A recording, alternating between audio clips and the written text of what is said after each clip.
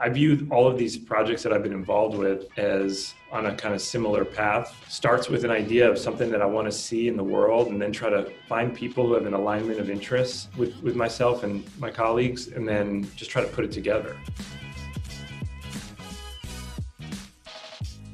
Hey guys, Nathan Chan here. Welcome back to another Foundr interview. Today we speak with Joe Einhorn. Now, this guy is insane. If you want to know how to create the next Amazon and how he is, like, insane. He's built extremely successful startups. We're going to talk about his latest company called Loot, which is killing it right now. If you guys want to know how to build something of true worth and significance during COVID and his take on what it takes, you have to watch this.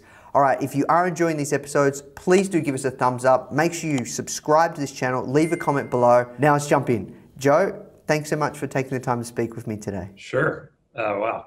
The first question that I ask everyone that comes on is, how did you get your job, AKA, how did you find yourself doing the work you're doing today? So I'm 39, I'm turning 40 pretty soon. I've been doing startups for almost 24 years. Oh, wow. Yeah. When I was 16 years old, actually, was when I got my first official startup job. I became the first employee, like a self-taught engineer in the mid-1990s for what became a sort of like a web-based Bloomberg competitor called Capital IQ. And it was a really interesting time to be involved in startups and the internet and technology, because so much of it hadn't been fully baked yet.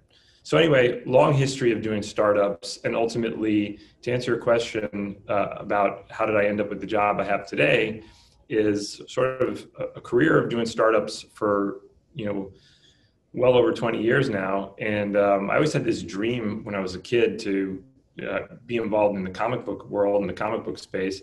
And as I became a parent myself, I saw this need to bring some type of family activity to the table that could diversify a family's entertainment from screens, iPads and computers and TV and all that stuff, video games.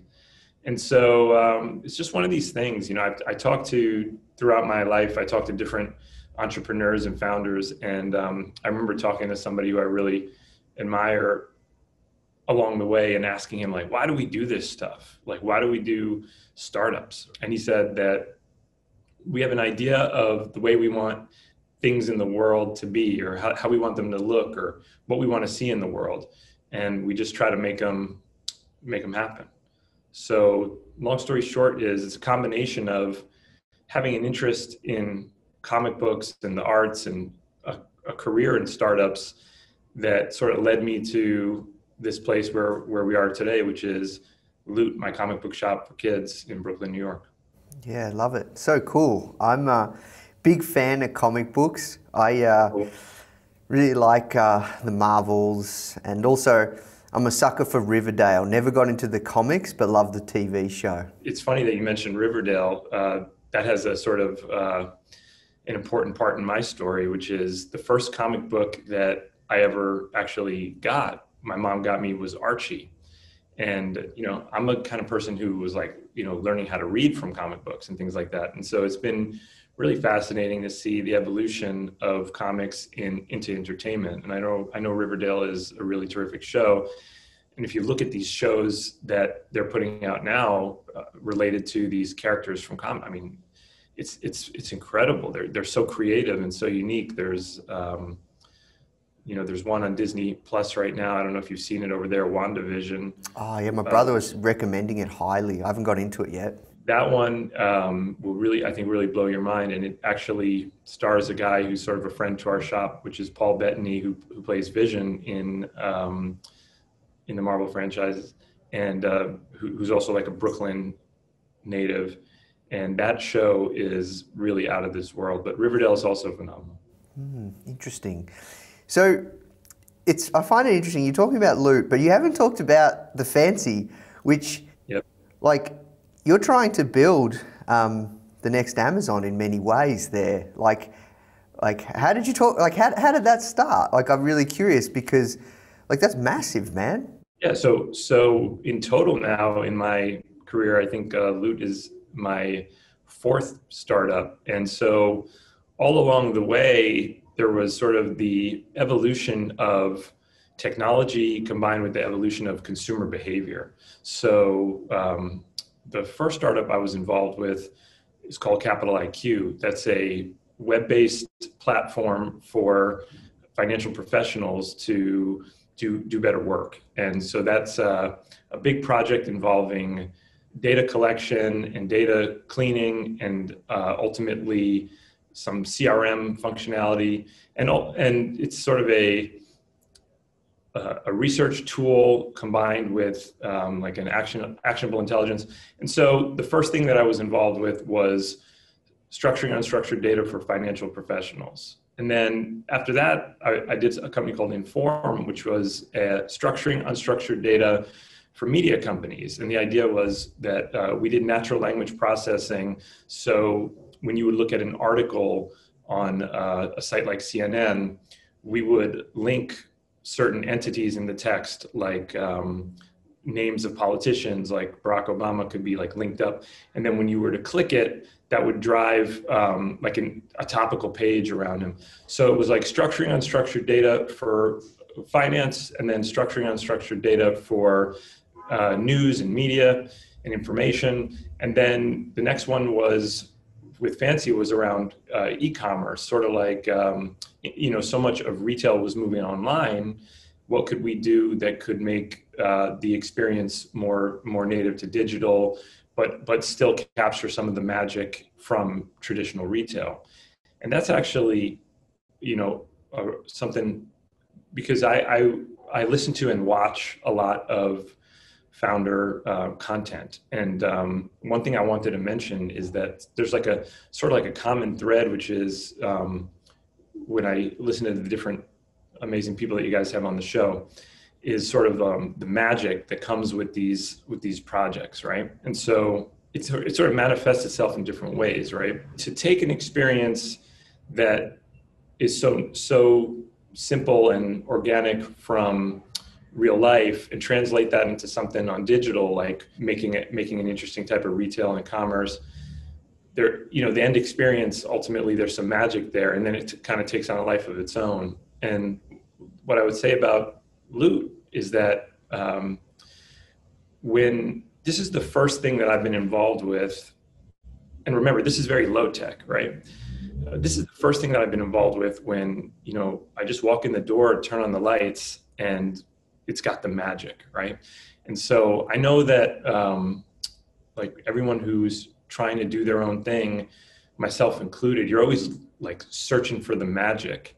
And I think it starts with the core concept, which is like, you have whether it's high tech and something cool in e-commerce, like you're talking about, or it's really low tech and it's just the reverse, like a physical retail experience, right? It's sort of like, what's the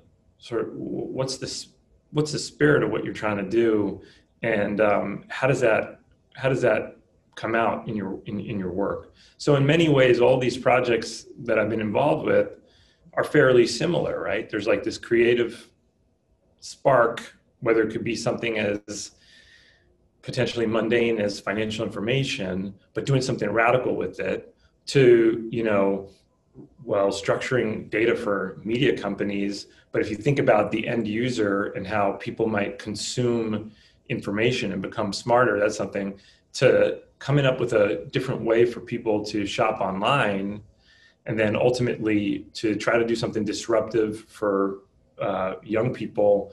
There's this thing going on with entertainment, digital entertainment for youngsters, which is, it's incredible, but it's also very different than our childhood. I don't know, you're not quite as old as I am, but the point being that if you have this concept and it's something that is real and true to you, you can sort of bring it together with whatever resources you have. And that's all that ever happened with any of these startups. And I've noticed it, when I look at your community, like sometimes just like a simple example will be, I'll go into your guys' Instagram page, and I'll see like, I always like to like look in the comments to see like what are people actually doing, because like, you know, there's like all these great influential people who talk, and then or who share, and then there's like, well, what did the people actually do with it? And just like a really simple thing I would say, because I was looking at it earlier this week, is like sometimes the only thing that people have is their point of view. And so you can, using free tools that are available on the internet, like you may not be in a position to open up a store right now. Actually, it's a really interesting time because of COVID, commercial real estate is actually distressed. And, you know, you may be able to bring an idea. There's a new concept of who your partner could be. Your partner doesn't necessarily have to be a venture capital firm. Maybe your partner could be a person who owns a building or who owns a space that needs help and wants to do something for the community. But in the case of Foundr, what I saw was like, there's people who just say like, hey, when you come and look at my page, right, whether it was actually on Instagram, or they were saying like, go to Instagram and go link in their bio to go to their YouTube or whatever it was. And they were doing stuff like curating, not just like startup stuff, but like lifestyle stuff. Like this is like, there was like art curators on there who were just saying, and they didn't have a website, they didn't have an app, they just had their point of view. But they're in the mentality of trying to make stuff happen that sort of goes with your guys' brand. And so I think that's really interesting. Whereas when I joined this movement of startups 24 years ago, the platforms and the tools were so important. And now everyone has access to platforms and tools to some degree. And certainly there's people who are changing the game and making platforms and tools that I never even thought could exist before. And that's incredible. But now it seems like the differentiator in a lot of these cases is, well, what's your point of view? Like what are you bringing to the table? And a lot of that manifests itself in terms of like, well, who's popular in these different genres of media? And again, because I have kids and because I'm very interested in this field, I pay a lot of attention to the entertainment related to gaming. And there are these amazing games which I could have never imagined existed. And there are these people who are so talented at the games. Before I go any further, do you play any video games by any chance? Oh, I used to be hardcore gamer, used to play Counter-Strike, probably the most recent game was Fortnite with my brother a lot, but not so much anymore. Yeah, actually, I was hoping you would say that. So what happened with Fortnite, which is really interesting, is that there's all these dimensions to it, right? Like with young people, they meet. This is before COVID. Young people would meet up after school on Fortnite. You get together. You might do a tournament together. You collaborate. You coordinate ultimately to help each other. They feel like they're helping each other. Sometimes you'll carry somebody through the whole game. But what I noticed in terms of like Fortnite players, right, is sometimes you could have people who are really good at this or really good at that, but I don't know if you remember when you were playing it, when people are very good at building, right, all of a sudden you have people who are building in 1 second, they could build a 4-story tower, and not only are they making a shield for themselves, but they're moving up and down, and it's happening at a speed that's like, it's uncanny, it's unbelievable. I don't know if you remember that. Now people are just it's crazy. You watch this, I guess you're out of it, and it's probably good you're out of it because it's taken a lot away from your productivity probably. But when I look at the talent that is emerging from this field, right? Sure, there's people who have incredible stats, who like win every tournament. Some are just like really good at building, like I was saying. But a lot of times it's their personality and their point of view that is bringing them to this level of kind of like relatability and fame and ultimately influence. And it's been amazing to see what they do with it. There were so many people that I learned about through my kids who are so talented in so many ways, and basically kind of game changers, these people like Mr. Beast. I was just about to say, what about Mr. Beast? Yeah. Right. Like, so, and in terms of entrepreneurship, like I looked at something that he did recently, which was this puzzle tournament that he did, which was like, he released a new digital puzzle and he made a contest, which was like, first, as soon as you complete the puzzle, take a photo with it complete. First one to complete it is wins $100,000, something crazy, right? And somebody won, right? And then you like try to reverse engineer the math on it, and it was like, wait a minute, his audience is this many people. I think the puzzle was like $20-30, and he might have netted several $1 million on the puzzle tournament. And he seems to be really thoughtful about what he does with this incredible platform that he's made. So like big picture, what I'm saying, and the main thing that I wanted to kind of bring up is that the only thing that we all have and that's unique to all of us is our perspective and our point of view.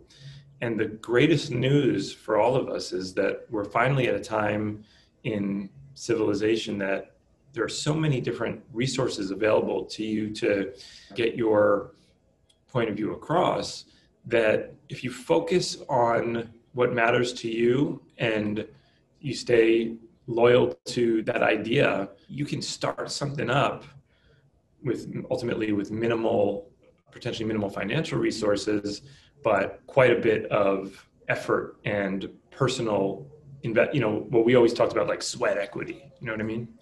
So yeah, one project, all these projects that I've been involved with have always definitely satisfied a curiosity for me. And I always said, like, man, it would be cool if this was that. It would be cool if you could make another Amazon, or if you could make news more informative and sort of not only informative, but potentially unbiased and factual and things like that. That was like sort of the idea with that. And definitely at the time when we were doing finance, this type of like organized data collection and those kind of projects were really revolutionary in themselves. I view all of these projects that I've been involved with as on a kind of similar path, on a similar kind of plane, which is starts with an idea of something that I want to see in the world, and then try to find people who have an alignment of interests with myself and my colleagues, and then just try to put it together. Mm-hmm. Some interesting takeaways there from me. I love that you call them projects. Yep. I think that's a really interesting distinction, because oftentimes, if you think of it as a project, it really is just like a fun experiment kind of. It's not a business, like it is a business, but I've always thought of these kind of things as projects too, but a lot of people don't describe it that way, which is really cool. Right. But in saying that, like trying to create the next Amazon, like a platform, like right. that is no small feat. Right. Like any like social platform is very, very, very, very difficult. Right. I'm curious, like why create Loot when like that must be taking up majority of your time? Yeah, so I'm fully, for the last 2 years, I'm fully doing Loot. I'm not working at any other companies. And the reason why is I'm at a point in my life where this particular project, remember, pre-COVID, I thought that it was important to bring something like this into the world, because as much as I love those entertainment mediums we were talking about, I saw how disruptive it was to just psychologically to young people, not just my own family, but just because I'm around so many young people, all of our friends. And so what's happened because of COVID is that these trends have really accelerated. And I'll give you like a simple example. So typical young person here in the States, at some point in their early, I would say between age 5 to 10 years old, they get their device, right? I'm talking about just broadly. I'm not talking about necessarily rich people. I'm talking about anybody, right? And so they get this tablet, and what their families start to invest into the tablet. So it's like for Christmas and for all these other moments, they are gifted experiences inside the tablet. And so then you factor into the equation that different people live in different situations where they might feel like their neighborhood isn't safe to hang out outside in or to play outside in, right? And then couple all that with this sort of like addictive mechanics that are involved in these systems that we love, right? Not just the social platforms, but the games and frankly, everything that comes in these platforms. And then when you throw all that in the mix in the pot with COVID, where now they literally live on these devices, I feel that it was more important than ever. So I guess because I started in the business when I was young and I spent a long time at each of these projects, I kind of get this feeling like after 20 some odd years in the industry that it's now or never. You gotta either do this thing that you want to do or not. And luckily I started this prior to COVID because when I started this company or this comic book shop for children, the whole premise was no digital, no website, no email address, nothing, right? And we got going and people kind of loved it, where parents, moms and daughters and moms and sons would connect and relate over similar how you were talking about your interests from your childhood all the way through to current entertainment. And it was working really, really well. And we expanded it to beyond just like a lending library, a reading library, and a place to hang out. We expanded it to sort of an educational thing and other kind of experiences. And COVID hit right, like pretty, like, in like less than a year from when we opened, COVID hit. And that was pretty shocking because our whole premise was out the window, which is no digital. Well, no digital. So let's forget the part about like, oh, what's going to happen if no one comes into my store, which is, I know that's devastating to a lot of people, but no digital means you can't reach these people that you were trying to impact, right?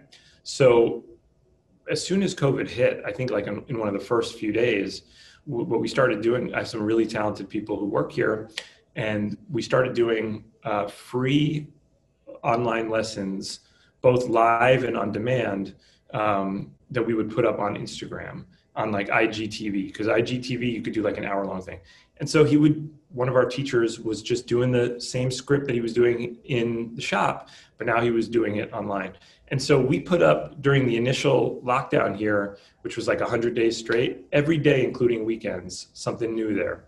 And then we moved into online classes, and we have online programs that are going on right now, and we have in-store as well. But all that to say that when you, in a way, I feel that it's more important than ever to try to follow through with this concept that was always nagging at me.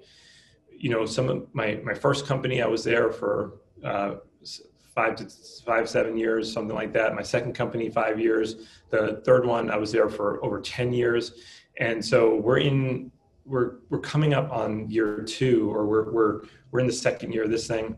And I think there's like a long way to go in terms of adapting to the change in people's behavior, which it doesn't seem like it's ever going to go back to what it was when we opened this place, meaning like how comfortable are families just coming into an indoor space. So at some point in life, you're working on a project, something is reaching you and making you think about moving on to the next project, and where do you want to impact people, or where do you want to contribute to society before we're all gone.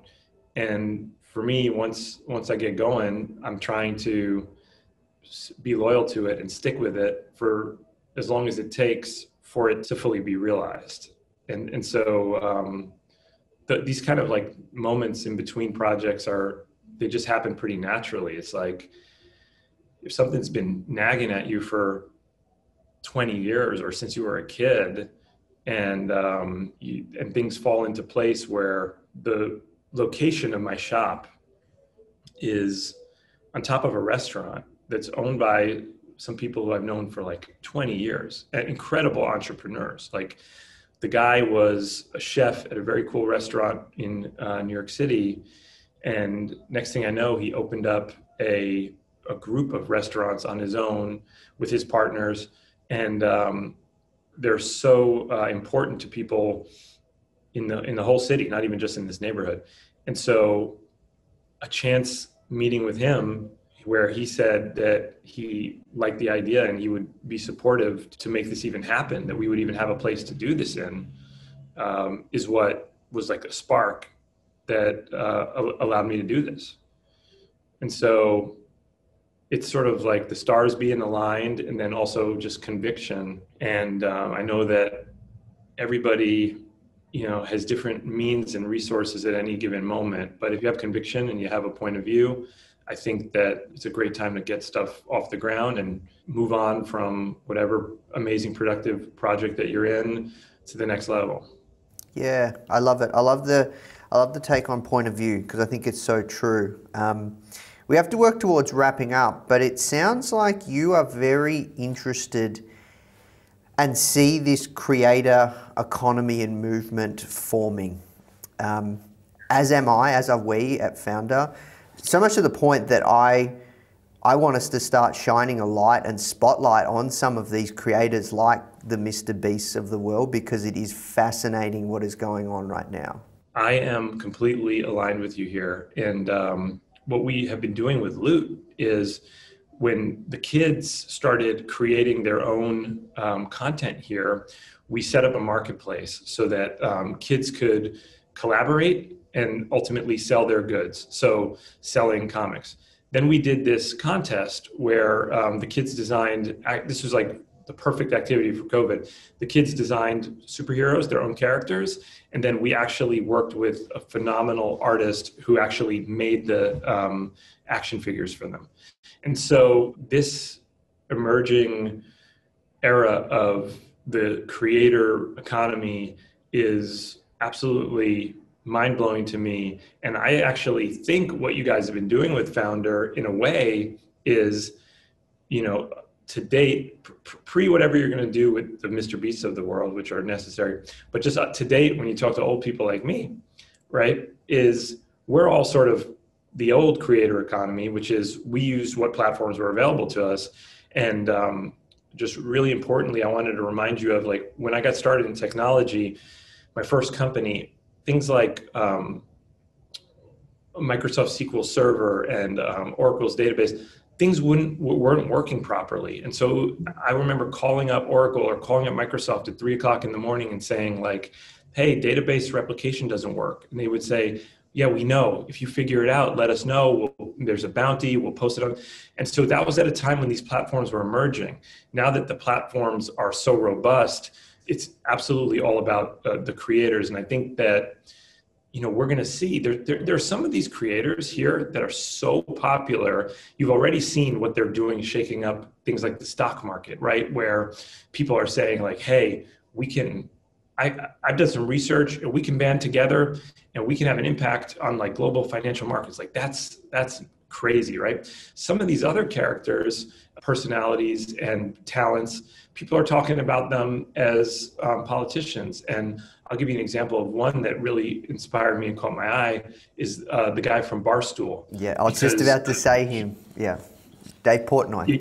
If you haven't had him on already, he's got to be on here, because what he did with the Barstool Fund was so radical. He took what Mr. Beast and others are doing, and I think they all contributed to him because they saw what he was doing, and he took it to a whole nother world. And so he's like a perfect example of, everyone's different in terms of their, like, personality and sort of like sense of humor, and everyone's different, of course, in their politics. But what did he do with his platform is he created this Barstool Fund. Last time I checked, over $30 million had been contributed. And every day he calls up small businesses and he says, what do you need? It's coming and we're going to help you. And that wasn't able to be done sort of like in our own government, right? And so the reason why I'm mentioning it is every day people talk about people like him as being somebody who could be in politics. And so all of a sudden the creator folks, it's like they're the most important entertainers. I mean, they're basically up there with LeBron James already, which is amazing that they have such an impact on young people and such an influence, and often a really positive one. And then now we're talking about in the political sphere or in the finance sphere. So we're trying to do that with Loot. You got to keep in mind that our constituents are really a lot younger. But I'll tell you this, the talent that I've seen in art and in writing and in sort of entrepreneurship here, I'm really certain that there will be creative talent from this younger generation that will exceed everything we've seen. They will disrupt Marvel. It won't be me, unfortunately. It won't be you. There's a kid in here recently. I tell this story like a lot because it blows my mind. And he was like talking about how much he loves Loot because he is going to showcase his work here, and he's going to become famous one day. He's going to be somebody in the industry. And I said to him, like, that's great. I hope so. But the reality is we're going to hitch a ride on your star because you're so talented and you're so creative and so you're so special that basically you're going to really change the world, and we'll have been lucky to even know you. And that's sort of like what we're seeing with the creator economy. It's really, I think, it's part of the inspiration why I'm so sure that I want to keep at this is to try to continue to develop talent like that. Yeah, no, that's amazing. And there's definitely a movement taking place that we are noticing as well, which, yeah, I hope we can be a part of fueling. So look, Joe, super conscious of your time. We've already gone over. This is a great conversation. Really enjoyed chatting with you and connecting. Just one last question. Any final words of wisdom that you'd like to share with our audience? Sure. It's probably the cheesiest thing, and I've heard it a million times, but given everything going on in the world, the only thing that has resonated with me that actually worked is when the super famous entrepreneurs would tell me, never give up. Everyone always gives up because it's so hard. And it's not hard to, express yourself and share your point of view. It's hard just getting through life. There's people who have health issues, mental health issues, and people have real problems. And I understand that. And so if there's a way to hang on a little bit longer, then your chances of breaking through are, going up exponentially the longer that you hang on. And I did, there along the way, there was people who I would always ask them, like, how did you break through? Or like, how did your platform get so many users or whatever it was? And they said, like, you know what, at the beginning, there was nothing. It was tough. Sometimes it takes 2 years before anything happens. And so I know that it sounds kind of cheesy to say, but I do believe that you got to try to never give up, and you got to try to stay at it. And I think if you do that, then good things can happen to good people as well. Love it. Awesome, man. And where's the best place people can find out more about yourself and your work as well? Yeah, at this point, I would say on Instagram, the handle is Loot, L-O-O-T. That links back to everything else. Otherwise, on Foundr. Awesome. Thanks so much for your time, man. I hope you have a fantastic day. Really appreciate it. Dude, thanks for taking the time out. Hey guys, hope you're loving our videos and that you're getting heaps of value from them. If you are, make sure to hit the like button and make sure to subscribe to join the Foundr fam. If you did enjoy this video and want to continue to master your skills, make sure you click here to access your free training now, where we'll go into way more depth with this founder.